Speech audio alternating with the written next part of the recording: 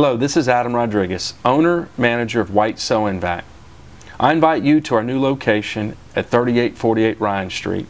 We offer sales, parts, repairs on all vacuum cleaners and sewing machines, and we have a huge variety of floor care products. Come visit me and my team and see why White Sew and Vac should be your one stop for your sewing and floor care needs.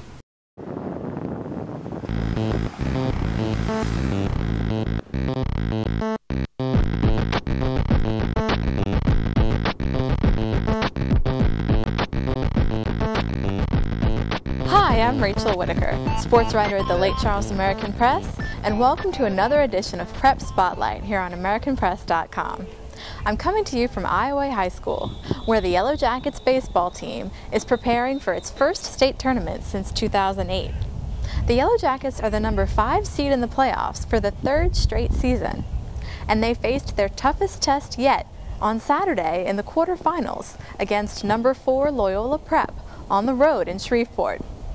In the game, senior pitcher Philip LeBlue threw 138 pitches, showing a stamina and leadership that propelled Iowa to an 8-inning victory and the chance to try for its first state championship in 5 years.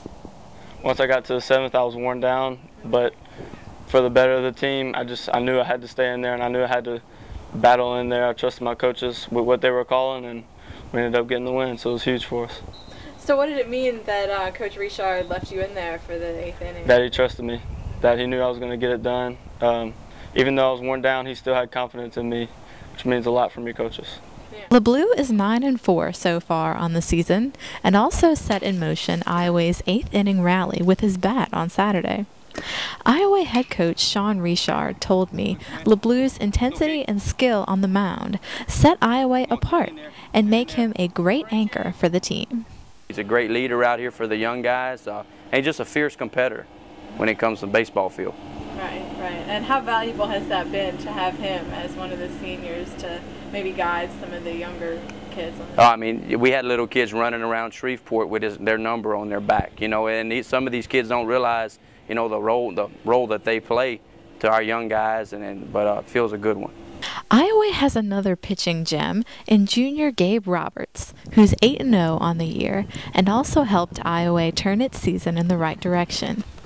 Now they've won 6 straight and pride themselves on strong fundamentals, which Richard said they'll definitely need against number 8 Loranger, their semifinal opponent.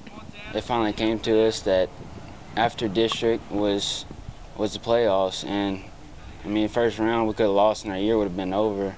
So I guess working and playing, I mean, getting through the playoffs, we didn't want our season to end. I know the seniors don't either. So Our guys they're really excited. You know, these kids they didn't come in as one of the most talented teams ever to play at Iowa High School, but they're shaping up to be one of the best teams to ever play at Iowa High School because their work ethic, and they become very coachable. They bought into the way we do things, and winning for Iowa High School is their #1 goal. Thanks for watching another edition of Prep Spotlight here on AmericanPress.com. Keep checking AmericanPress.com for more prep features and continuing coverage and Twitter updates from the state tournament in Sulphur this weekend. And don't forget to pick up an American Press print edition every day for in-depth coverage of high school, college, and professional sports. For now, from Iowa High School, I'm Rachel Whitaker.